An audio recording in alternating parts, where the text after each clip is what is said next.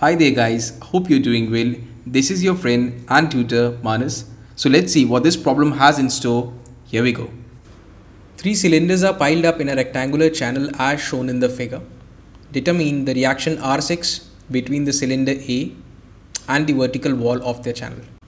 Alright, so let us try to initially understand this entire arrangement. So there are three cylinders piled up, okay, A, B, C. This is having a mass of 15, this is having a mass of 40 kg, this is having 20 kg. Their corresponding weights can be calculated by W is equal to mg, where m represents mass and g represents acceleration due to gravity. And we are solving this problem on planet Earth, and hence acceleration due to gravity will be equal to 9.81 meters per second square. Alright, that way this weight A, WB, WC can be calculated.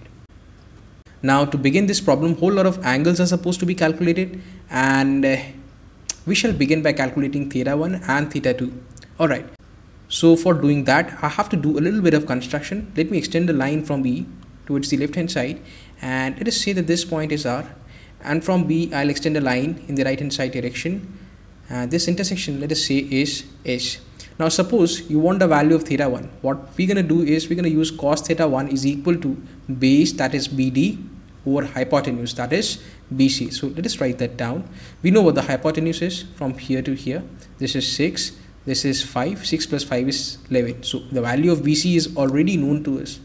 What we need to determine is the value of DB, which is equal to RS minus RD minus BS, something like this. And now we need the value of RS, which is obviously equal to 18 centimeter. You can see that very well. RD is this much. Okay, RD is actually equal to 5. Okay, what about BS? BS is equal to 6. When you put in all these values, you're going to eventually get the value of cos theta 1 is equal to 0.636, and if you do an inverse of that, you're going to get the value of theta 1 as 50.48. okay, right now let me write this down. Theta 1 has worked out as 50.48 degrees, and we also will be determining the value of theta 2. Alright, now let's go ahead. Now guys, try to watch this triangle carefully. Triangle BAE, if you do cos theta 2, it's gonna be equal to BE base upon hypotenuse, that is AB. So cos theta 2 is equal to BE or EB upon AB. We already know the value of AB. This is equal to 4 plus this is 6. 4 plus 6 is 10. But the value of EB, it's still unknown. It has to be worked out. Now EB is equal to RS minus RE minus BS, something of this sort. Okay, RS obviously is equal to 18. RE is this much, that is 4. And BS obviously is 6. Putting all the values, you're going to get this, and ultimately the value of theta 2 shall work out as 36.87. so let us write this 36.87. Alright, now let us try to make a free body diagram of all these three cylinders A, B and C. Let us try to do that. That's it. And let me have the coordinate axis, and let me join these points. Okay, let me draw this line, okay, and extend it in either directions, something of this sort. And let me draw this line also, this BC line, okay, something of this sort. And starting from this bottom cylinder, this is A, this is B, and this over here is cylinder C. Alright, now we have to go ahead and fix all the forces that are acting in this particular arrangement. So we have to start from point 1. Okay, in point 1 you can see that this surface is going to offer a reaction towards the right hand side in a normal sort of a way. Okay, so you're going to have a reaction over here, something of this sort, and let us say that the name of this force is obviously R1.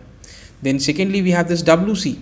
Okay, the weight is going to be equal to mass into G, 20 multiplied by 9.81, and its value should probably work out as 196.2 newtons.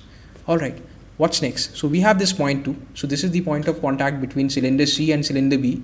Now cylinder B is going to offer a reaction in the upward direction to cylinder C. Okay, somewhere along this line of action. Alright, this line of action I'm talking about. So this is going to be what you call point, or the reaction, I shall refer to this as R2. Okay, the angle that R2 makes with the horizontal is how much? This is theta 1. Theta 1 is equal to how much? 50.48. So this angle over here is going to be equal to 50.48, and you can write here 50.48. That's it. Now moving over to cylinder B. Okay, so we have this reaction R2 in this direction. Okay, the reaction offered by cylinder C to cylinder B in the downward direction and somewhere along this line of action. Okay, so let us write over here. Let us say that this is R2. All right, so this angle over here is 50.48, and since this angle is a vertically opposite angle to this one, you're gonna write over here 50.48. yeah. What's next? R2 is over. Okay, and then we have this weight. Okay, weight 40 multiplied by G, 9.81, and this weight shall work out as 392.4. How much? 392.4 newtons. All right, so R2 is done. What's left? This, okay, this 0.3. So this surface over here is going to offer a reaction in a normal sort of a way towards the left hand side. Okay, directed towards the center. So in this direction it's going to offer a reaction. So this is the reaction that I'm talking about, and the name of this reaction obviously is going to be R3. Okay, so R3, this is R2, this is the weight. Is there anything else that is left? Okay, so cylinder A is going to offer a reaction to cylinder B in this direction, somewhere along this direction, somewhere along this line AB. Okay, this is exactly what I'm talking about, in this direction. The name of this reaction is given by R4. Okay, now R4 makes an angle theta 2 with the horizontal. All right, theta 2 with the horizontal, and theta 2 means how much? 36.87. so this angle over here is going to be equal to 36.87. you can write this, and this is also 36.87. anything else? So this is R4. From cylinder A to cylinder B, there is going to be one more R4 from cylinder B onto cylinder A, somewhere along this direction. So there is going to be one more R4. Okay, equal and opposite forces. The angle that it's going to make is this one. All right. Okay, so this angle over here is 36.87. This angle is going to be how much? 36.87, and this angle is going to be again 36.87 degrees. Done. What's left? The weight. Okay, so weight is going to obviously act in the downward direction. At least on our planet, weight acts in the downward direction.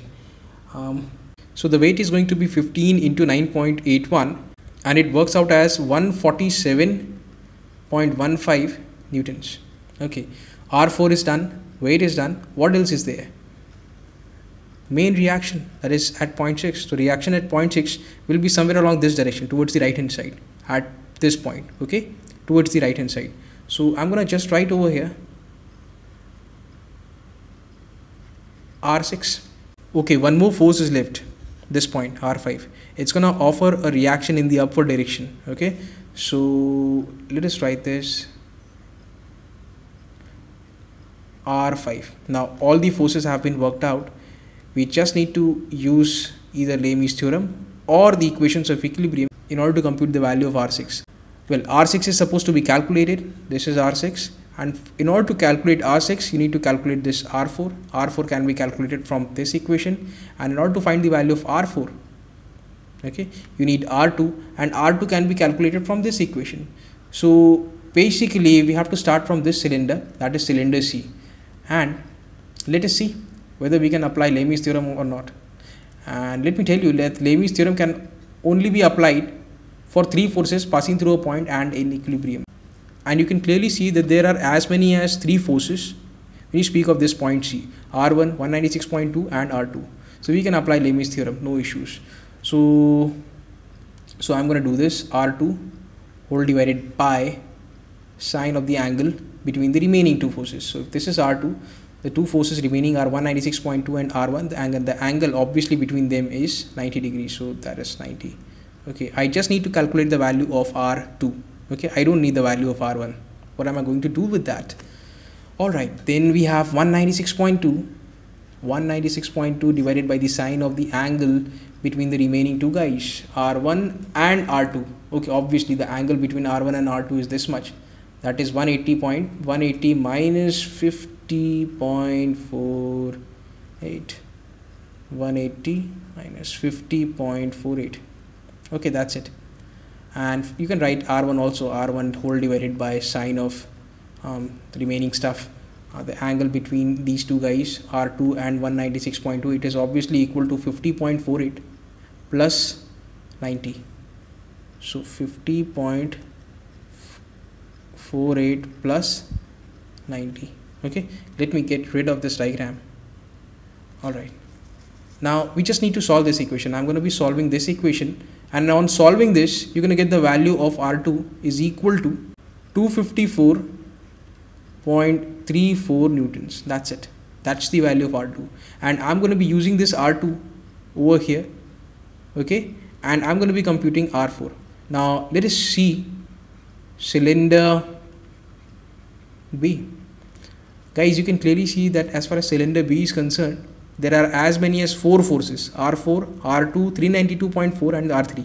Now 4 forces are passing through a single point, although they are in equilibrium, but we cannot apply Lami's theorem over here because Lami's theorem is limited to only 3 forces.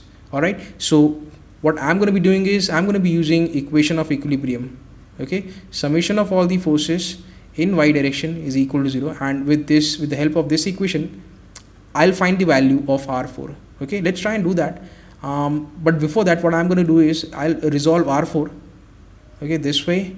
This is going to be R4 cos 36.87, and this is going to be over here R4 sine 36.87, and then as far as R2 is concerned, R2 is going to have a component here also. This is going to be R2 cos 50.48. Similarly, R2 is going to have a component down below.